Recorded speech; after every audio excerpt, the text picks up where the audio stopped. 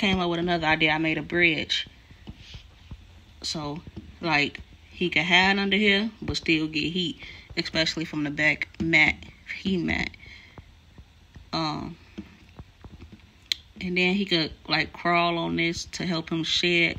Like, when he trying to pull some of his skin off because it's irritating, he could, like, slither on this, and it'll probably pull some of that off for him. I made, like, a little bridge for him. I put some little aspen on top of it so he could be chill and chill right under the light. Then it goes up right here. He could also sit on top of this, get some heat.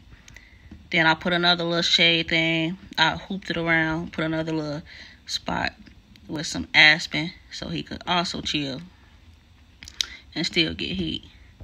Then I put a tree branch in this mug so he could put a tree branch in here so he could wrap around it, chill on it, get some heat, relax. You know what I'm saying? Feel like he in the jungle a little bit. Or not the jungle, you know, whatever he want to be. The desert or, you know, the islands or whatever he want to do. You know what I'm saying? He got his fresh, clean water bowl over here. This is his cool side over here. He got a hat. He got the fresh water bowl. I change that every day. And just the cool side, you know what I'm saying? I hooked the tank up a little bit. I'm going to get another plant and actually put it, like, either on this corner right here or this corner. I don't want to put it directly over his water bowl. I don't know where I should put it, y'all. Y'all help me out. Or I should put it like towards the middle. So that'll be his another hat. You know what I'm saying?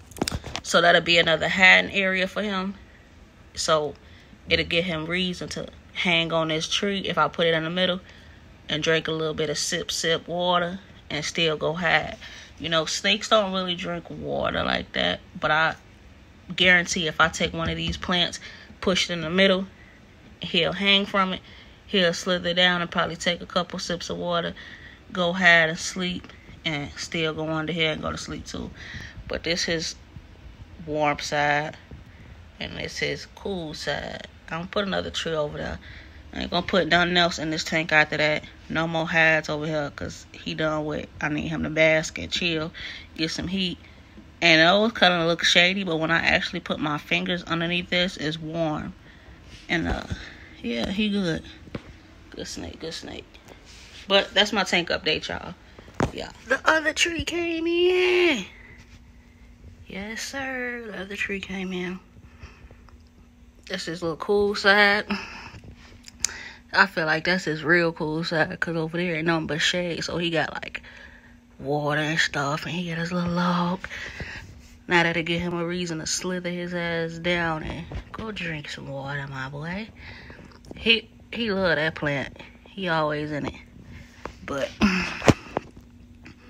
he back there chilling. Y'all see him wrapped up right next to the heat mat. And he like the heat mat because it's right up on the glass.